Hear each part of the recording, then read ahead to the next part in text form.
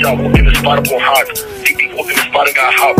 I'm in jail, got such a big time to get posted in London. We think we gon' dodge. OD, Perry died, and then changed to Oblock. Yeah. Okay, what was that time like, bro? When do you remember like how it was when OD Perry died? Yeah, I was, bro, nigga, we jumped off the porch early, so it wasn't no like niggas was around, but we ain't know what was going on. Nigga, I literally, I was out there when O got killed.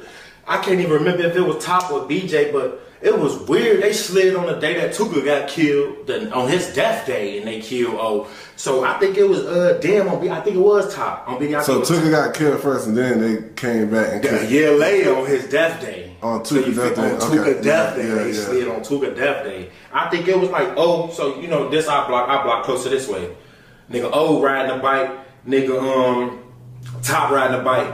Nigga, if you ask anybody, nigga, Top supposed to got hit with all those bullets on O. They missed Top. He the closest to the shooter. They hit O with every bullet on O right off the bike. I thought he was on a bench or something. Man, hell no. Nigga, he got killed in the street. He got killed in the street right there from 64. He was like right there by AutoZone. That's where the shooter was, shooting right there from AutoZone. Damn, so that's crazy. So after that situation happened, like what was your first thoughts, bro? Like when you got the news, like who told you the news and all that? I was out there, so nobody told me. I just told you I was out there. So you seen the shit happen.